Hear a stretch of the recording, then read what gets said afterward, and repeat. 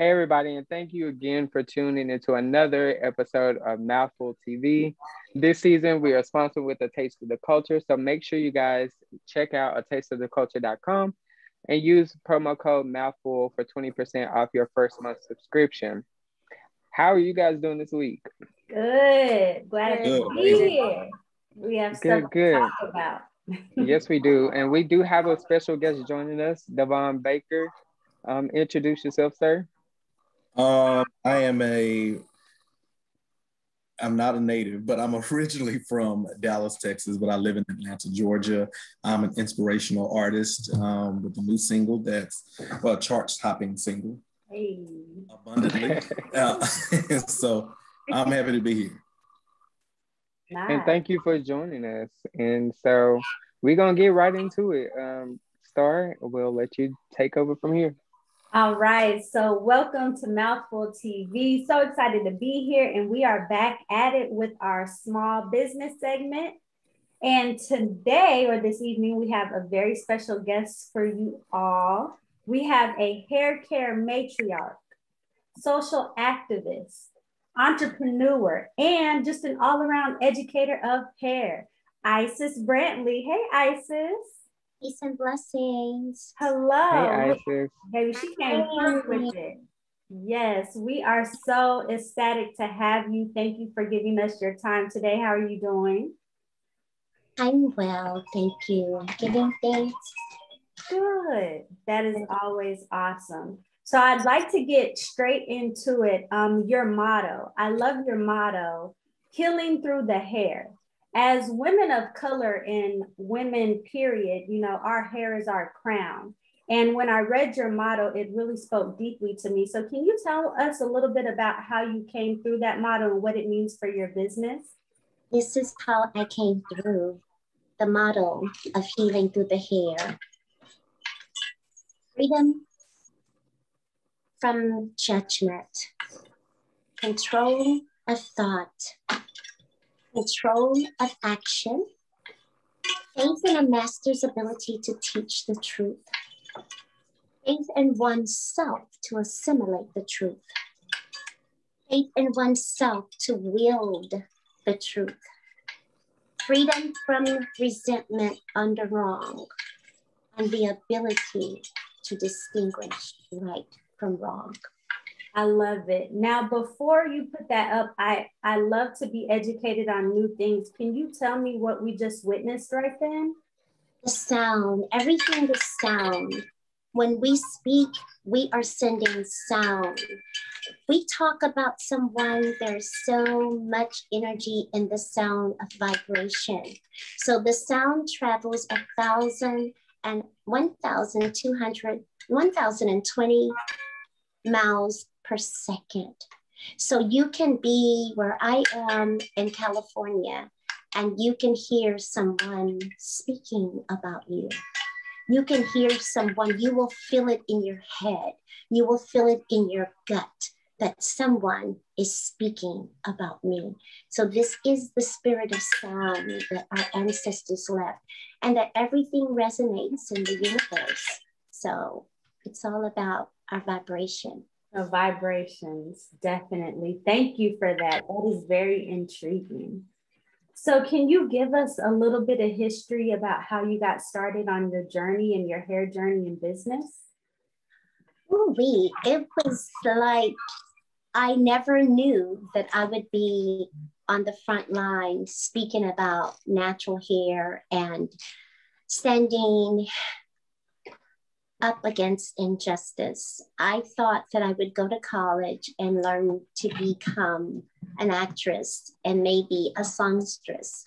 But when I got to college, I saw a lot of the injustices that were going on against Afro hair. And so then I started to write about it and I started to braid my own hair in an African style. I had the beads. I looked like Nefertiti. I was representing Queen Sheba. I was representing so many attributes of our culture and not even understanding how the impact would create a world of change for people that I was around. Then I started to use my gift of writing and songs to put on stage. And that's pretty much how I started to gain my followers. People saw my hair, they loved it, and they wanted the styles. Nice. So today, at this moment, what do you have as far as your business? Is it a shop that you have? Can people gain classes? What all are you offering? Because African hair was enslaved in this country, I knew that it was important to create a real platform of conversation for natural hair and healing through the hair.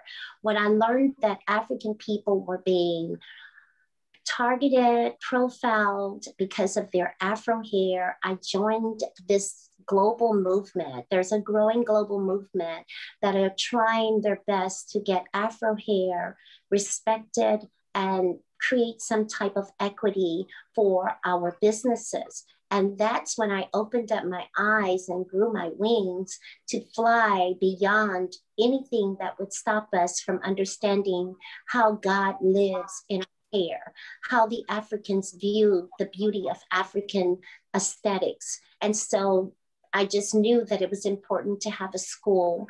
I fought for that school. I knew that the school would be absent of government regulations and political policies that were created to stop us from loving our hair. I understood that there were products long ago called the King Killer, the KKK, not Kinks Crazy. I knew that there were products called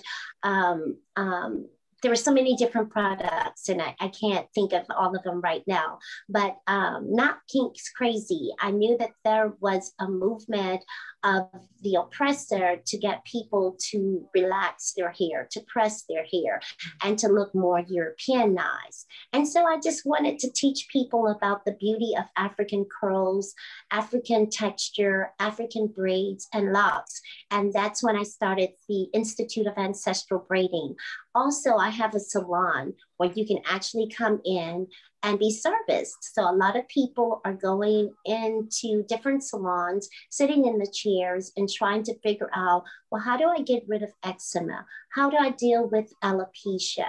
How do I deal with psoriasis? And I'm there to teach people how to deal with these different plagues that we have inside of our blood, because the blood is connected to the skin and the hair root is everything that we have. Everything is connected to the hair root, the oil glands, the blood, the skin, all of the follicle, everything is connected. And if we understand the terminology, the practical understanding of what the structure is, the hair follicle and the hair shaft. So if we understand that part of it, I think then we will grow and understand how to incorporate different nutrients into our bloodstream to have more vibrant and beautiful hair. Yes, I absolutely love your energy. You are so much more than just a general cosmetology class that teaches you the book basics. And that's what people need nowadays, because our hair is our crown and there is so much more that goes into it.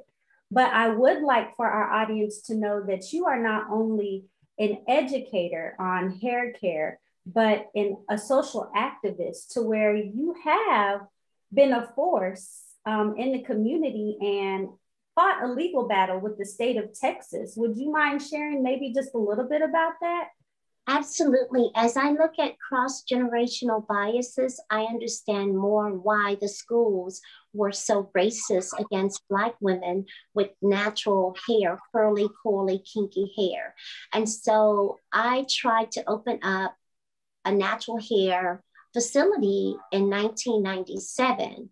And when I did, 7 cops came into my salon aggressively and told me that I was violating a law in the state of Texas that said you cannot twist, lock, and braid hair unless you have a European permission slip.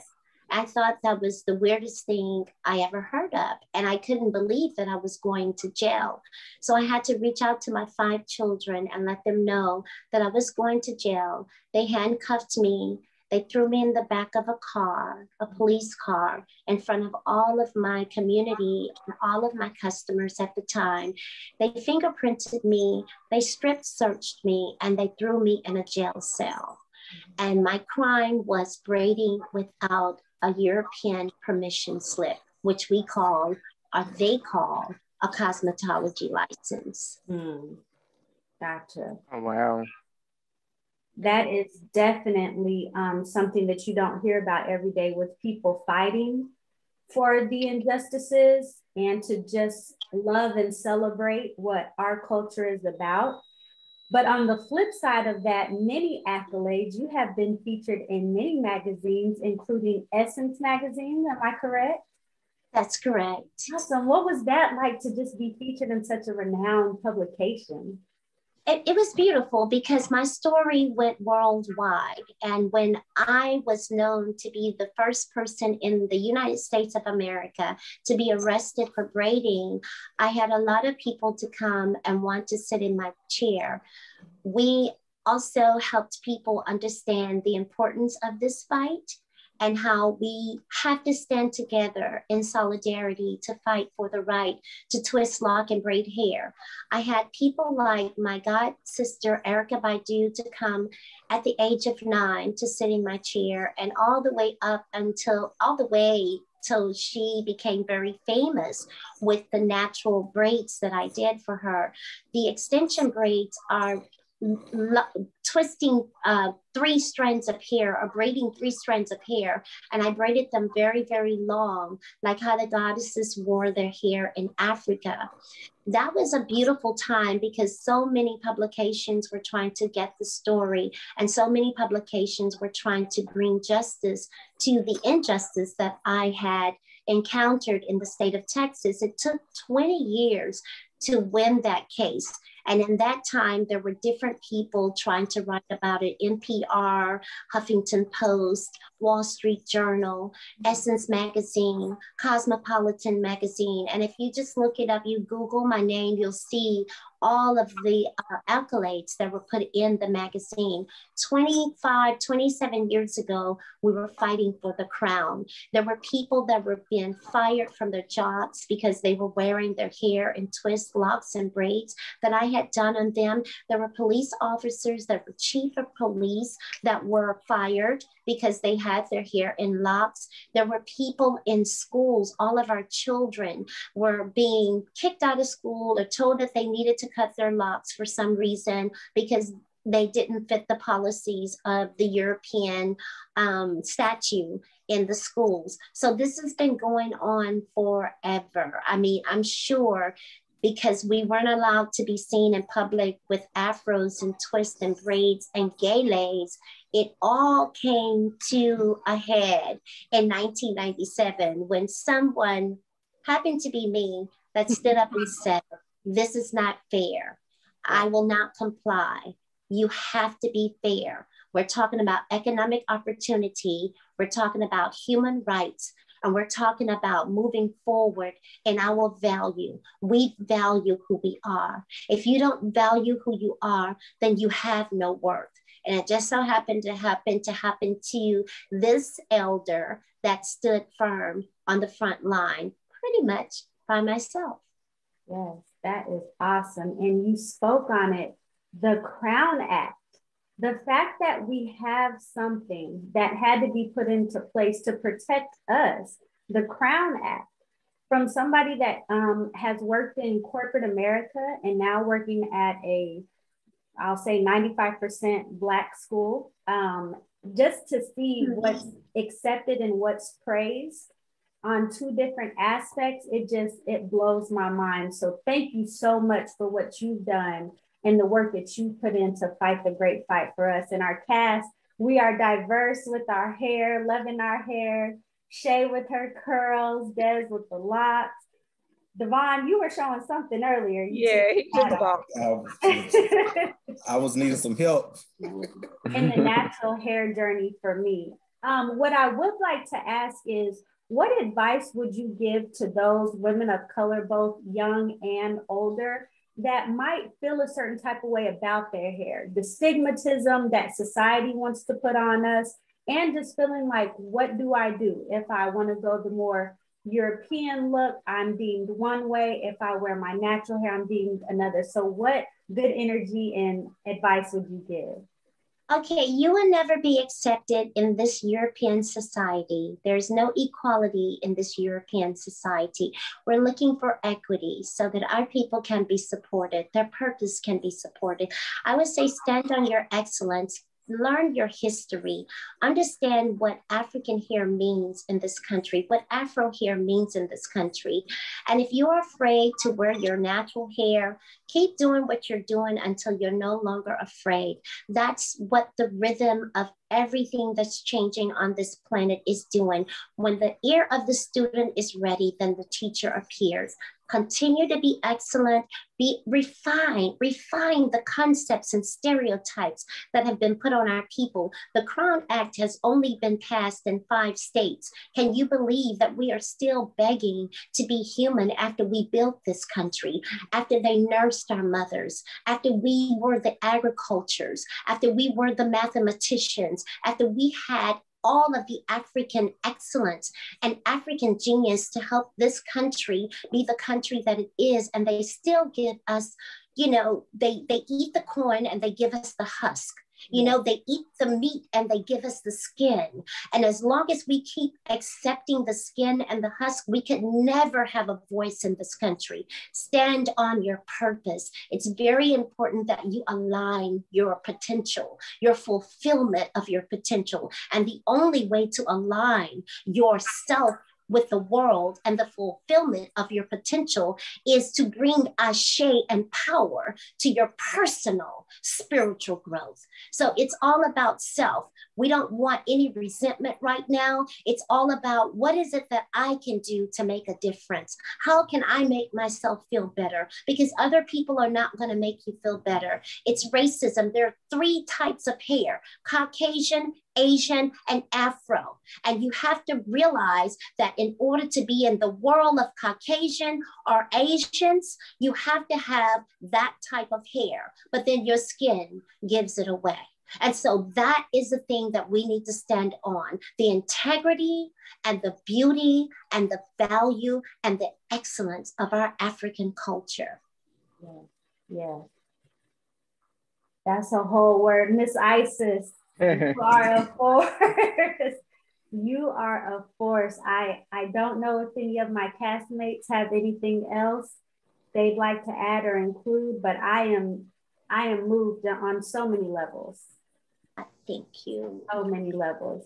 Thank Please let our audience know where they can find you, follow you, and learn from you.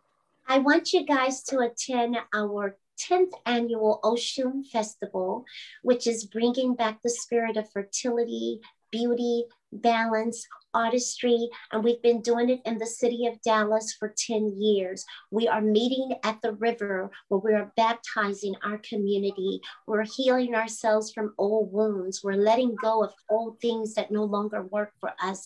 You guys can check us out at naturallyisis.com, or you can send us a message through Instagram, naturallyisis, or you can just call me at 214-329-3820. If the clock can spring forward, so can we. It's always something to pray for. Powerful. Thank you so much. Your words, your inspiration, your vibrations and good energy, a breath of fresh air. Thank you so much. Thank you for having me. Thank you. Thank you. Thank you so much. Yes. Woo! Hold on, let me get some water because that. Take a quick break. Is there, you talk about energy. Is there editing going on or what? Energy. DeVon, we're live. Oh. But she did have a lot of energy, positive energy, and I love the words of, you know, the strength in Black hair. It was an amazing thing. I mean, and to know how much of a, and I'll use the word quote unquote pioneer of her time that she is. And we were graced with that. I mean, wow, you know, on both ends of the spectrum. So thank you again to Miss Isis Brantley. And for those that also have small businesses, don't forget to follow us on our IG page. And every Tuesday at 7 p.m., we do a feature of all small businesses. So we definitely want to hear from you and see what your entrepreneurship vibe is about. Absolutely. And Yes. so we're going to go ahead and get into the topic, which I feel like, you know, as Isis was kind of closing up, she talked about the baptism and, you know, breaking those generational curses, being healed from things that no longer, that you should be bound by. And so I think this topic is great for that. And I'm glad she said that, because generational curses, there are so many different things that we are bound by just because of the fact that we're Black. And for me, one of the biggest things that I find myself having, or the biggest conversations I find myself having now, is dealing with finances and investing, because we don't have generational wealth. Mm-hmm. And a lot of people I'm seeing now, where they inherit homes from, you know, someone passing away, they inherit homes and the first thing they want to do is sell it. And, you know, I talk to people all the time. I'm like, don't do that. You know what I mean? You have children that you have to, you know, look forward to, that could possibly be something that you can give to them once you pass away. And that money that you would get now, you're going to blow through it, not do it, and not have anything to show for it. And we really need to break that curse, because in order for us to build generational wealth, we have to invest. And I think real estate is the best and easiest way to do that. Yes, I definitely agree with you on an educator standpoint. Although I teach journalism, I like to trickle into other different subjects. And the number one subject that my students always want to talk about is, Miss Ford, how do we file taxes? Or why did so much come out of my paycheck? And all those types of things. Or, you know, well, I'm gonna sign up for FAFSA. And I get so frustrated that although financial assistance for college is great, that there's this stigma that FAFSA, they're going to give you just buku money and you don't have to worry about it. And I'm like, no, we have got to get our mind right that that is not the goal, because there are unfortunately people in their 40s and 50s still having to pay this off. And that's not what you want. So I love it in a sense that students, you know, this new generation is so into wanting to know how to read their paycheck, or how to set up the bank accounts, or how to save. But at the same time, it is a lot of work that still needed to be done, because if we do want to see generational wealth, it starts in the home, but then also it goes out to the community to help shape. And I will just say, this is probably my public service announcement. We have got to utilize the scholarships, the grants that are available for our kids, for our kids of color, because there's so many out there that we're not aware of, and they are being told that FAFSA is the way to go. And they think that it's just going to be all rainbows and butterflies. I'm going to get a lump sum. I could buy the car. I could do this, handle this. And it's ruining their mindset. So I'd say we got to get better with that. I believe that's generational debt, right? Yeah. I also believe that we need to start talking about in the Black families the importance of life insurance and how that is part of generational wealth. You shouldn't feel bad about, because one thing that is going to happen is we are going to die. And I've had several friends that have become so wealthy because their grandmothers left them this. Because the Bible says, you're supposed to leave an inheritance for your children's children. Black communities, we are so afraid, and it's so taboo to talk about death. It's to set up life insurance policies, to talk about, I even tried to question one of my family members to said, I'm going to put my uncle on, I'm getting life insurance on one of my uncles. And they were like, oh no, you're not making money off of my brother. I'm sorry. Right. My uncle is going to die. So if I'm paying the premium on it, it seems so harsh, in our families, but that is one thing that's going to happen. So at the end of the day, if I'm paying the premium on this, that can help me pay off a mortgage, that can help me pay off stuff. That is wealth coming into the family. So it comes from ignorance mostly, because you're not making money off my brother. I'm not making money off your brother. I'm putting in my money and paying a premium on something. Also, with universal life policies, you can borrow from your face value. So if you get $100,000 or a $300,000 policy, after, I guess, 15 to 20 years, you can start borrowing from that face value. A $400 policy, and let's say you become terminally ill at the age of 50, you can take 50% of that face value. So I can use at my exposure, whatever I want to use, $200,000 of that to make me happy in my final hours. Family is still left with the other half, which is $200,000. That we don't think about any of that. So I was so glad that I was afforded to take that insurance class, and I was the only Black person in there taking that insurance class. So I think we need to look at stuff like that as well, because we don't want our family members to die, but they are going to die. We are going to die. But the thing is, what is going to be your legacy once you die? Right. Are we paying for your funeral? Are we asking people to help us, setting up a GoFundMe account? No, I left my family $400,000. I left my kids $300,000. Yes. And in the Black family, they don't need all of that. They didn't need all of that. It's just, we just gotta cancel out all that's been tapped into our mind, that we shouldn't talk about stuff like that. You are so right. And we have to take advantage of the resources that are given. Not only, there might be things on Groupon that you can find about a class. I'm not sure where you took it, but I was just going to speak on, I took one at a church, and it was so informative. It was a lot, because, math is not my subject. I'm the English side of the brain. But to find out, about a will and a trust and what these terminologies were, I was like, okay, Star, get your stuff together. This is something that you need to know. Even if it's baby steps, you're doing those steps. So that's awesome. Where were you able to take an insurance class, or did you just sign up for one? I signed up for to be an agent, and it was years ago, over 15 years ago. That wealth of knowledge just stayed with me.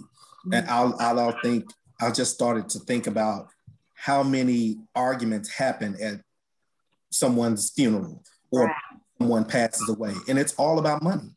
And the book of Simon says, money answereth all things. Yeah.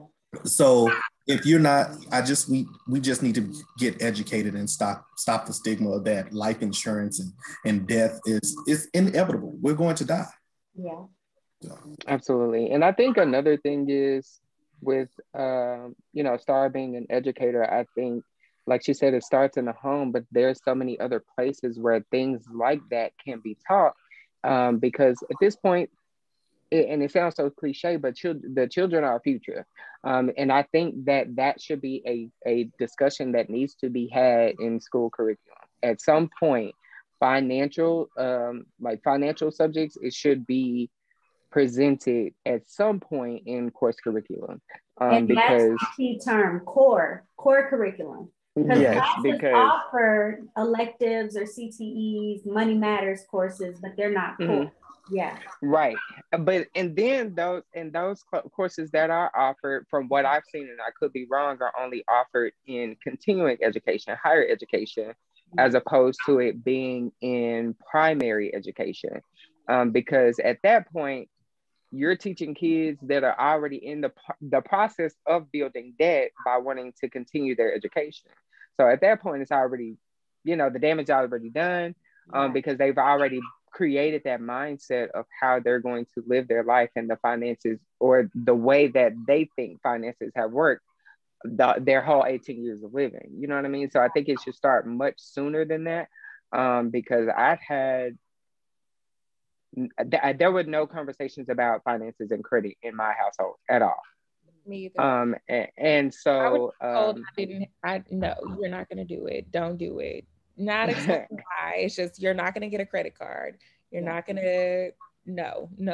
I didn't even wasn't even blessed with that conversation. I can recall I went to the ER for like an allergic reaction or something like that. And that time I was older than 18. And I was whispered into my ear, just let the bill go to your credit. And I'm just like, really? Right. But now looking back on it, I didn't know any better at the time because I'd never been in that situation to know that, you know, you go to the ER, you're gonna have to pay this and this and this and this and this. But you know, now thinking back on it, I'm just like, that was so ignorant for somebody to say that, you know, at the time, as opposed to, well, this is a bill that you're gonna have to pay. Make sure that you pay it so it doesn't go to your credit, because credit is everything. And so it really is. And so it's just like we need to be able to kind of teach these things at a much younger age than hoping that we get to a point of being able to continue our education and being taught those things later in life. Agreed, 100%. Well, I started volunteering at this center. It's called Junior Achievement, where they bring in elementary school kids, and they have this whole room set up where it's an airport. They have Delta, they have sponsors like Delta, BF Goodrich, Firestone, all these dealerships. And what we do is scramble up some stuff on profiles. So I would hand out to one kid, you are 45 years old, you make $20,000 a year, but you have 2 kids. Go in there and see what you can do. Oh, I'm going to Disney World. You make $20,000. You have 2 kids. You're going to leave your kids with you? Right. I don't have enough money. I say, you see how your parents feel? This is what you have to get used to as an adult.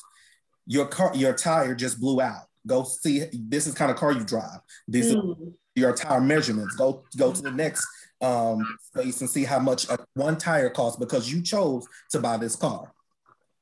I can't afford it. My tire is $600, and Mr. Baker, I can't do it. Yeah, I don't care. Your choices based on how much money you make and the children that you have. So that's a good resource. It's called Junior Achievement. And it taught me so much. I'm like, I wish I had somebody to do this for me at 9 and 10 years old, so I can know going to the airport. I wanted to go to Disney World, leaving my 2 kids behind. They wouldn't think about the 2 kids. I said, hold on. Your ticket $400, but you got 2 kids behind you that you got to get on the plane too. Plus your ticket into the theme park, plus theirs, plus hotel and stuff like that. I don't have enough money. So it was just a good thing to do. Let me tell you something. I'm about to try that on some of my junior and seniors, because they gonna have the same reaction. Yeah. I'll be like, no. Remember that car and that job and all that you thought you wanted and was gonna get? Nope. That's awesome. Thank you for that.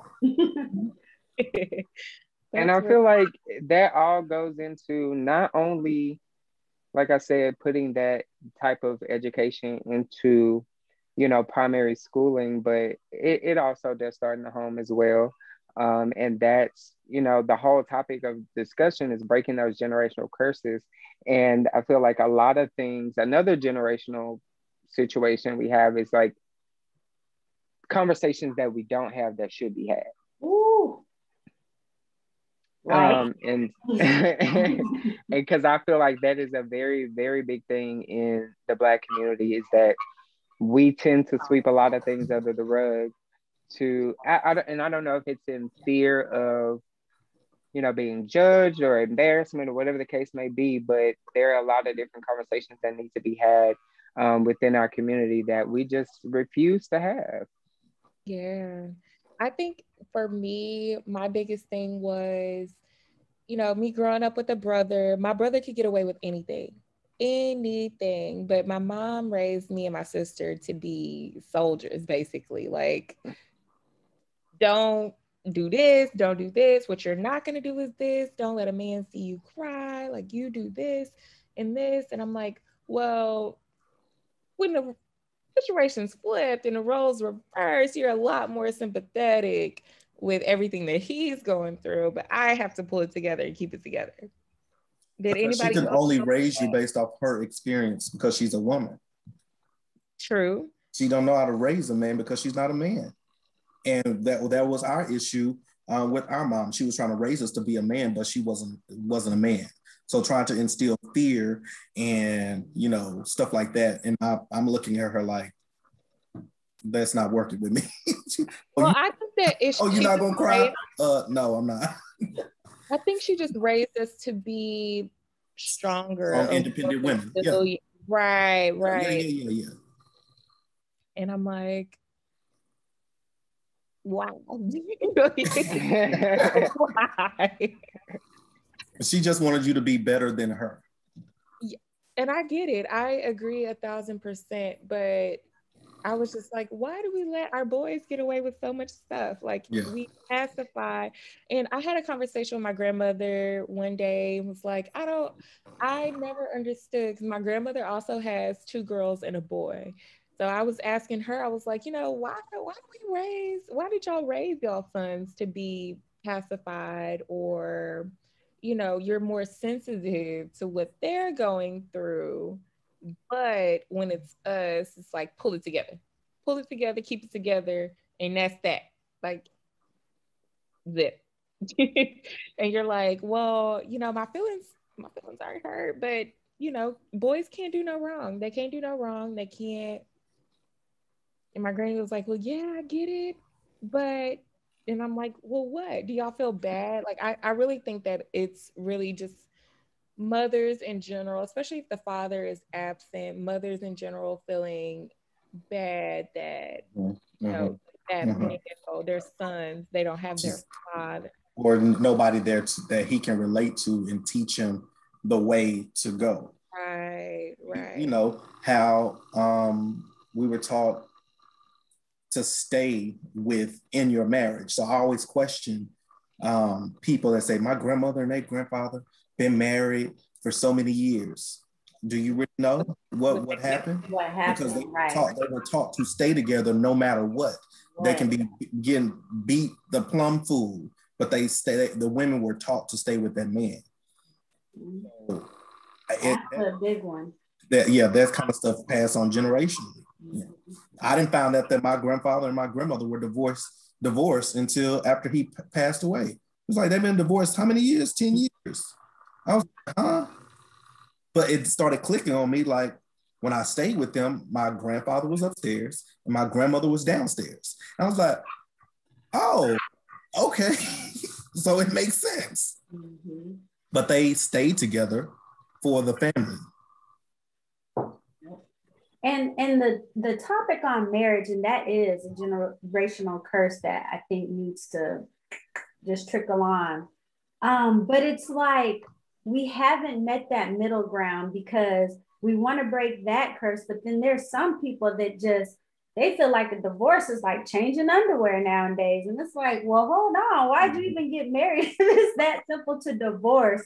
So, you know, I really do wish and hope and pray just for society, for cultures, and just for anybody that's going under God in that union, that they find, you know, that mesh up. That we don't want you to stay in an unhealthy marriage and relationship and have to deal with these things. At the same time, don't run into one bad season and you ready to chunk the deuces either, you know, because things happen. So absolutely. And I think that we've touched on so many different generational curses, like the absentee father, the idea or the concept of marriage, because I feel like you said, we definitely have to find that middle ground. And I think the situation in which DeVon was kind of describing, as far as, you know, they were taught to stay with that man. I've seen or heard and witnessed so many of those conversations that happen with older people, where, you know, they stuck with the marriage because they didn't know anything else. You know, they got together when they were much younger. You know, she never really had a job or had to, you know, because at that time it was harder for women to have jobs. And so it was a situation where, you know, women made the decision to stick with that man for the sake of, what was she going to do when she left at that point, you know? You know, she's 40, 50 years old with no educational background, no work history, nothing else that she could really do to provide for herself. So what other choice does she have? And this has been the response for every time I've heard an older person have this conversation. Like, what was I going to do when I left? Yeah. And so for me, I know that some great advice or sound advice, just in my opinion, that I've received is for women to always have a stash of their own.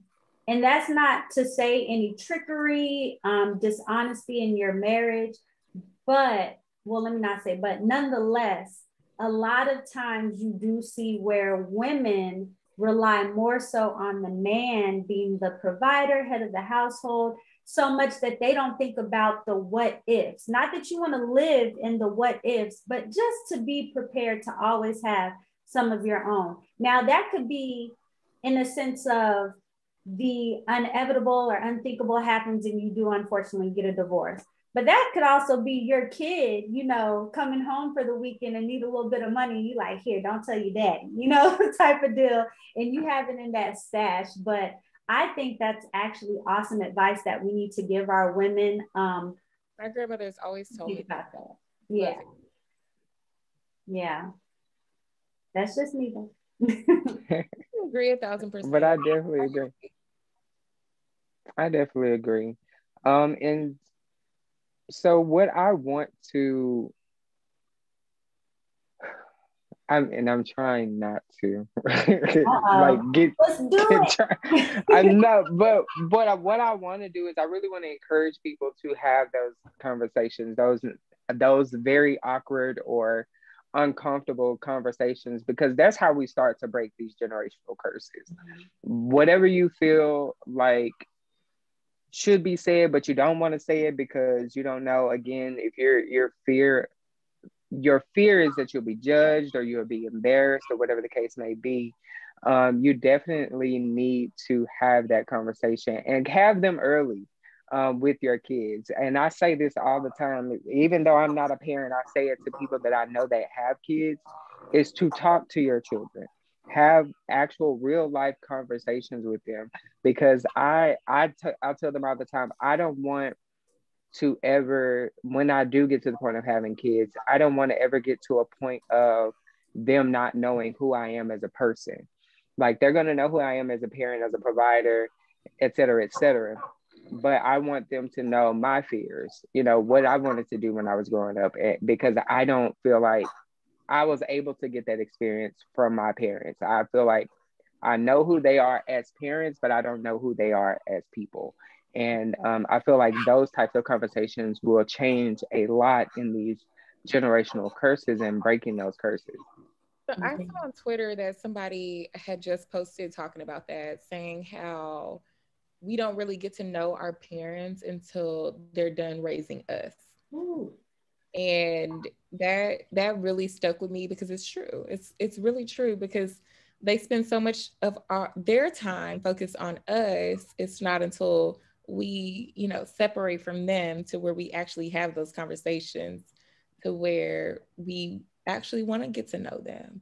I believe that's very true, because I recently I want to say reconnected with my mother, but I did per se, and trying to get to know her as a person besides just being my mother.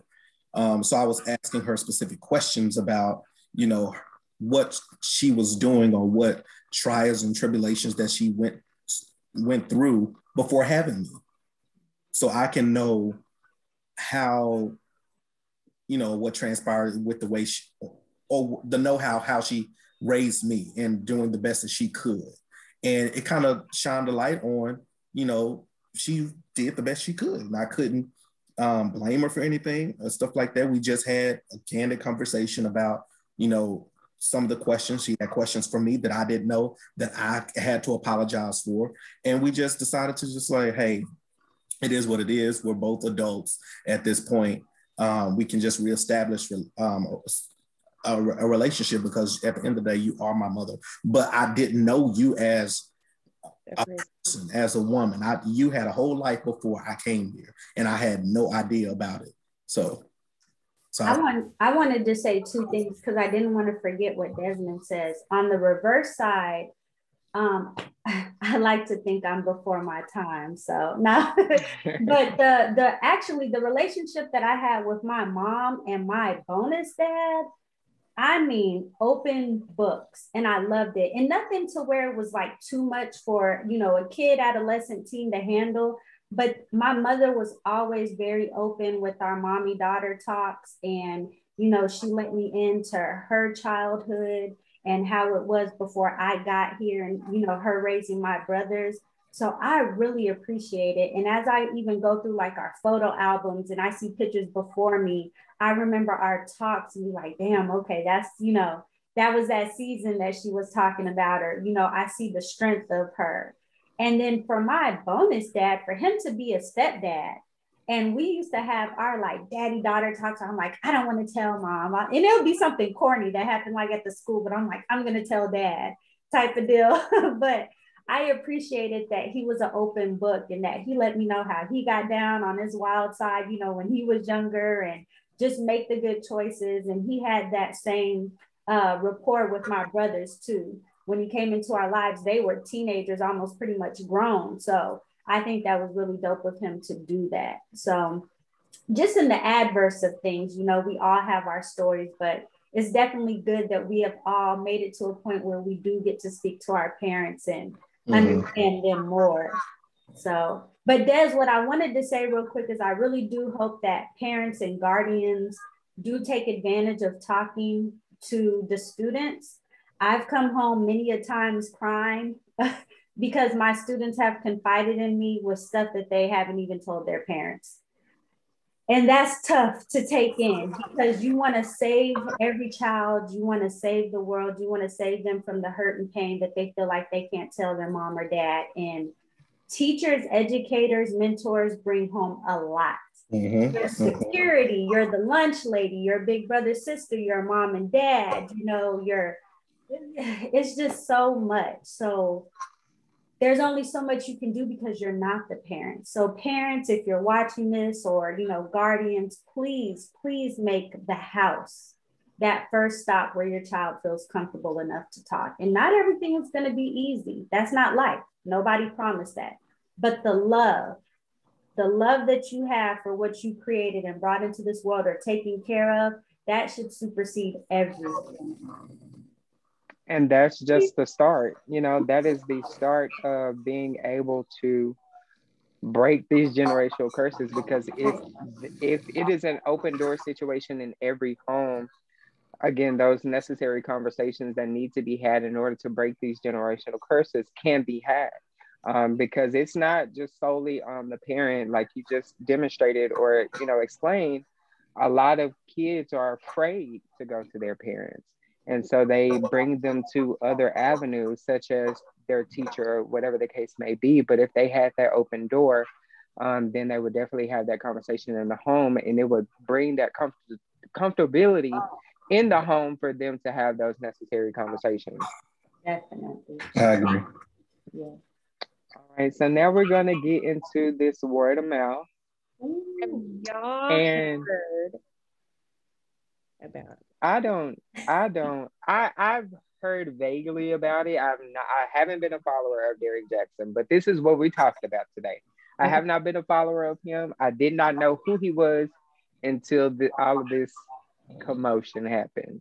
So I am a victim of Derrick Jackson. Okay. Not a victim in that way, but I used to really not a victim in that way, right? I'm sorry. I used to really follow him and watch his stuff. Like, he knows what he's talking about. Like, he feels my hurt, he feels my pain, he feels everything that I'm going through with men in general.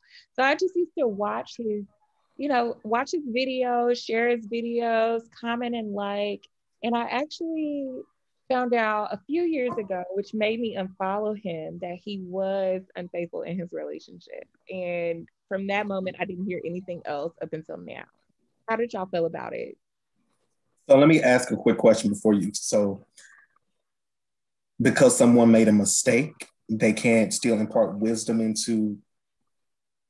No, my thing is you're preaching to the world about faithfulness, about narcissism, about gaslighting, about everything that could possibly go wrong in a relationship. So you're mentally aware as an adult, right? That you are doing these things and the decisions that you're making, because you're preaching, again, you're preaching to an audience of what is wrong and what is right in relationships. You're aware of your actions and what you're doing. So don't come back to me as a viewer or follower or whoever and preach something completely different, because you know what you're doing at this point, because we're all adults. You know what you're doing. You know how it's going to affect your wife, because you're telling us how it's going to affect us as our men cheating on us and everything that we're going through on the opposite end of the spectrum. So it's just the self-awareness that he, like, don't do that. Don't do that. He was just so damn good at it. You do. But there are also preachers that preach every Sunday that tell you you're supposed to live, or what you should do to live your life in a certain way, right? But they are also of the flesh. So they were born of the flesh. So they were born in sin. So it's just like, you can't really fault him for that. Well, so my thing is, I get where everybody's coming from. Yes, you can make a mistake and come back from your mistake. The first time is a mistake. The second time is a choice. And then we get into 3, 4, and 5, and then different women at that. That's my issue. You're on this platform and you're just so damn good at what you're speaking of. And it wasn't one woman that got you. You know, it's 3 coming out in different times. And I'm just like, oh, like. In your wife's bed that she lay in every night. Are you kidding me? Are you kidding me? So how I feel about that is, I don't believe he believed in himself until social media believed in him. Ooh. That he was just spewing out the mouth, trying to get a following, and boom, it happened. Oh, these people are listening to me. That's what's happening now. Social media is making these stars, and they're not mentally equipped to handle stardom or something like that. So I definitely feel that's number one of those issues. And number 2 is narcissism. Like, oh yeah, I can have anybody who I want now. Especially looking at that interview, like, yeah. Like, oh, okay. Yeah, he was definitely cheating. Yeah. Okay. Yeah. No. There was no way that you are bringing your wife looking like that. You're all dressed up, and she is in a bonnet and stuff like. It was weird. It wasn't a bonnet. It was a beret. Listen, beret, bonnet, black skin. Okay. Period. Listen, he groomed her. And you know what I mean? Like, not actually like groomed her. I feel like he groomed her with her self-esteem, with their way of life and living. So I feel like, unfortunately, she was very comfortable in how she came on, because if you look at one of the post videos she did, she started saying, this is the bonnet of the Lord. This is the breastplate of righteousness. Yeah. Start quoting just random scriptures. Yeah. I'm like, sorry, but God does not want you to be miserable in your relationship. Just leave. Right. Now, I'm not going to tell anybody how to handle their marriage. Right, we can't do that. You have me on live talking about you dipped out on me, baby. I'm going to come through like Princess Diana in that short black dress when she found out Charles dipped out on her. I'm going to make the world shake real quick. Like, you did what? I already know what y'all talking about. You know it. I'm so sorry. Baby, I knock all it over. But again, I'm married. I'm so married for richer or for poor, for better or for worse. Oh. No, not for embarrassment. He didn't say the Bible. It said for better or for worse. But not for better or for embarrassment. So but embarrassment would be the worst. So what are you getting married for? Then I'm not ready to be married. So are we treating the action or the root?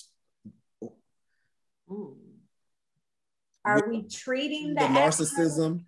Are we treating the action, which is the embarrassment? Oh, he did it with this woman. That's the action. Or are we looking at treating the root so it won't happen again? I want the root, damn it. Nobody. Right. The thing is, I do. Pull all have that. we talked about the video that he made about himself? The actual reaction to the whole cheating? Have we talked about that yet? Where am I late? Go for it. What were you gonna say? I knock all this shit over. Why are you making another video about what we already went through? What the hell is wrong with you? That's embarrassing. So he made another video afterwards? Yes. Speaking in third person. Why he already spoke in third person on the damn original reaction video of him cheating? Why he was holding the damn woman hand. Then he gonna make another video about that video. I said, oh baby. And like on her post, like the initial post she made about the Bonnet was the warrior, whatever. I said, please. She said it was the please of righteousness or something like that. It was basically giving like the army of the sword of the spirit, the breastplate of righteousness, gird your loins with all. She was just using that in the wrong context. That's basically I feel like, let me tell you something. What's her name? Girl, cheat back. No, Jen. No. What did she say? Cheat back. No. Or leave. No, you know why? Okay. We will not encourage infidelity. We will not do that. Leave before you tell cheat. You what, you're not gonna encourage infidelity, meaning like don't have, not Jen personally, but don't cheat back. But I will never give you the opportunity to say we're tit for tat. And all right, I did. You right. I will never. Okay, y'all. Okay, wait. Okay, that's really not me. I'm not that petty. I'm sorry. Okay. It's okay. But like, dang, like you sitting here preaching this whole, like, I feel like you need to feel something. No, and you're right, Star. Like, if I'm married, like I'm going to leave. You know, I know. He's definitely going to feel something. And the way he's definitely going to feel something is in those pockets, because so many people are not listening to him. So many people are unfollowing him, and it's going to basically humble him again from where the Bible says you will reap what you sow. I definitely think it'll come for him. It might not be as soon as his wife wants it, or even us as the viewers, but it's gonna come. And what do they say? 3-fold, 7-fold, somebody's fold. It's going. Tenfold. It's going to come. Like, just social media built you, and social media can definitely take you down. Yeah, I'm waiting on the demise. I promise you, I am, because you're talking in third person. Have your wife on here looking crazy, then her self-esteem is questionable. I mean, sir, what? And then you have a book on how you healed, and I don't think I'm crazy. At one point in the video, did he kind of blame God? Something in the video. I didn't watch the whole thing. That wasn't right. I don't know. It wasn't right. It wasn't. Yeah. It wasn't right. What did he say about God? Don't quote me on. I'm gonna go back because it was so many videos to keep up with. Lord. But all in all, I'm sure we all want the best for people. Healthy is what you want. You should be healthy. We only have one life to live. You don't want to be miserable off for money or a new staircase or whatever it is you're trying to get while you out here pubbing your infidelity like that. But thank you. I'm just saying. Right. It goes back to talking in the home. Like, you need to get to know your partner. Is your partner down for monogamy? Mm-hmm. Mm-hmm. That's a real question. Stop rushing into relationships and marriage. Yeah. Stop rushing into them. Yeah. And really, if you're going to use that you are centered in God and you're trying to grow in God, being a Christian or being of faith isn't easy. We have temptations, we fall short, we're sinners saved by God's grace, but you really have to be centered in that. So and that's why I asked, are we going to tackle the root or just the issue? We're going to tackle the root, but I don't want to know about it. Maybe he has sexual addiction, and narcissism kind of enhances that. especially, and then you dealing with social media. Some people, like, again, are not mentally equipped to take on such stardom and so quick. So he may not been able to get anybody who he wanted, but now he can because of women are emotional beings. 90% of the sexual experience for a woman is emotional. Emotions. It's physical. On the flip side, 80% for a man is physical. 20% is emotional. Yeah. It may not meant anything, the cheating to them. He was just like, oh, it's part of the narcissism. Oh yeah, I can get her. Let me go ahead and do that and go back to my let me do that right quick. Actually love. Yeah. So we got to think about all of that. But if you're preaching that you I get it. Like you're preaching to women that women, this is what a man is doing to you. This is like, firsthand. He's that man. Narcissism. Exactly. He's that man. Narcissism. Exactly. The definition right there. It grosses me out, honestly. Like it grosses me out. Like, bro, like you already know what we're going through. At this big age. Come on, y'all know how y'all are. Somebody speaking to you like that in person, like, oh, he know what I'm going through. Yeah, at 23, I stopped taking that BS when I was about 26. Yeah. Like you should know at this grown ass age what these niggas. But that can't be. I don't think age would change that though, because there may be 26, 27-year-olds that haven't had that experience yet with a man to kind of be able to decipher the BS from the real. So it's not really, you can't. I was still put taking it some on BS age at that age, but not a lot. Not a lot. Enough, and it's those experiences that allow you. It's those experiences that allow you, your eyes, that open you up to be able to kind of know what it is that you want in your relationship going forward. And so I think that the biggest take from this is that the biggest thing for me is that you really can't take what you see on social media seriously anyway. Right. So he had all of these followers, and like DeVon said, he really probably created a couple of videos, went viral, even though he was just spewing some BS. And now he has to stick to that brand because that's what y'all know him for. Exactly. So now he's built a whole brand. In relationship therapy, it's marketing. Let me ask you something. That's kind of where I was going. Let me ask y'all something. Do y'all really think that? And maybe I'm thinking a little too deep into it. Do y'all really think that shit happened? Yes. The cheating? I do. This is what I think. Because he has a new book and I don't think it's the first time. He's smart. That's all that was. It happened. It's been happening. She got upset. How could you do this? This is what you preach. Da, da, da. I'm sorry. I got a problem. I got an issue. But listen, let's go to God and let's work on it.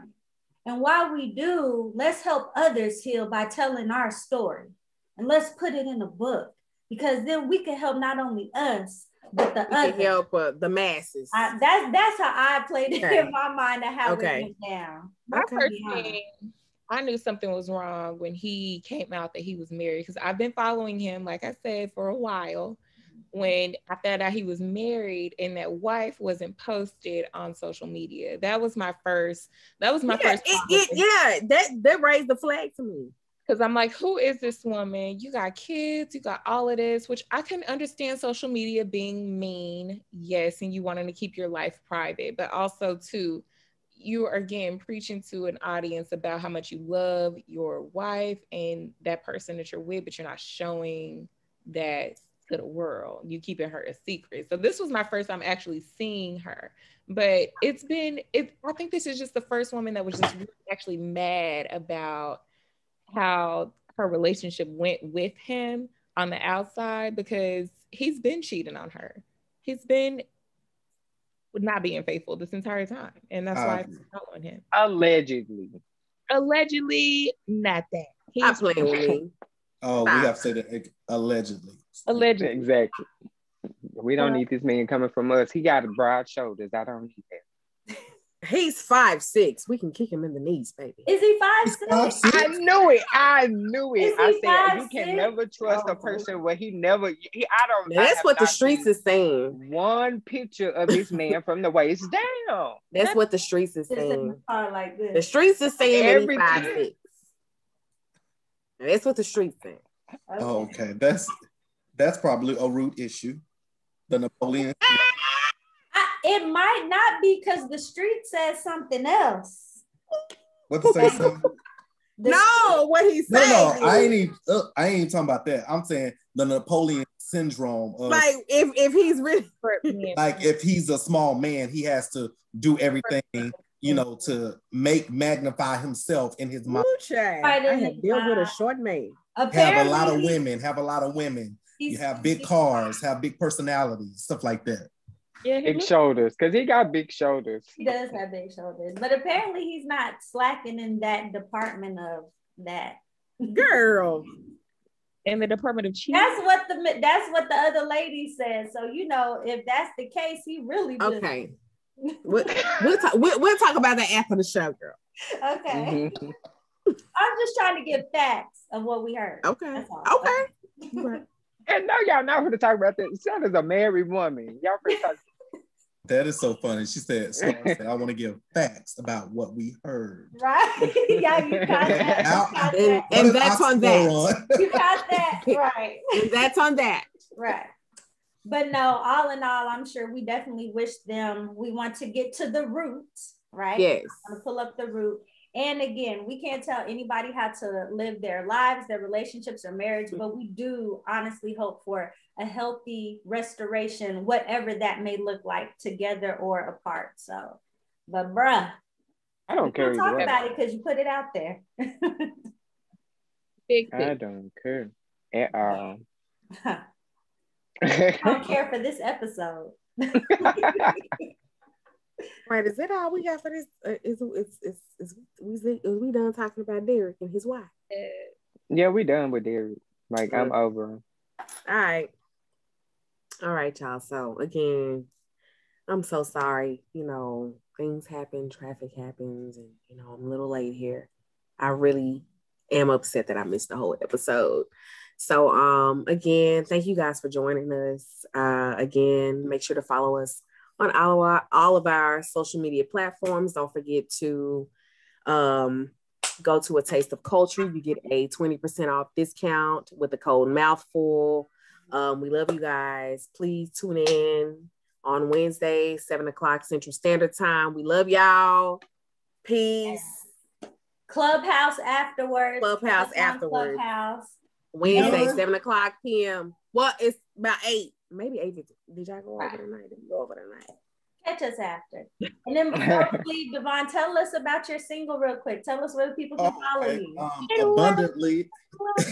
A new single called Abundantly. I hope everyone will support these independent artists like myself and download, go to iTunes. It's only 99 pennies, $1, and support independent artists. It's called Abundantly. Right now, I am at 35,000 views on YouTube, and I released it on last Friday, the video for Abundantly. So everybody can go on YouTube and subscribe to my page, follow me, and just, keep in touch.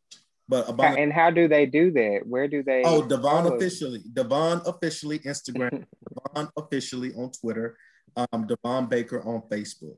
And again, you can find my music on Spotify, Pandora, Apple Music, iTunes, everywhere. It is DEVON. Yes. Capitalization does not matter. If you see me in person and call me Devin, I will not answer. DeVon. Okay. DeVon. Hey, DeVon. Yes, I will answer to that, but not Devin. Well, thank you so much again for joining us. I wish you all the best in your endeavors and your music career. I'm so proud of you as my big brother to see everything that you're doing. Thank y'all. Thank you. I appreciate it. And thank you guys again for joining us. Y'all have a great week. Bye.